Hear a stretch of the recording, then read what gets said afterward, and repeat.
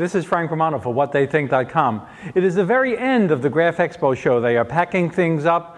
Machines are wheeling off the floor. We are the last group here doing the last video. And I've been asked, what are the two most interesting things you've seen? By the way, 2 is the best we can handle in this video. We all know that Scodix, one of my favorite companies that does the wonderful texture, sensory printing with polymers, they've introduced something new, Scodix Aroma. So not only do you have this beautiful picture of these fruits and vegetables, but you can also, they smell wonderful. By the way, let me put this against the lens. If you all put your nose against the screen, you'll be able to smell this. What they think has pioneered a new smell-o-vision, and you should be able to smell that as well. 2 special things that I saw at Graph Expo in 2012.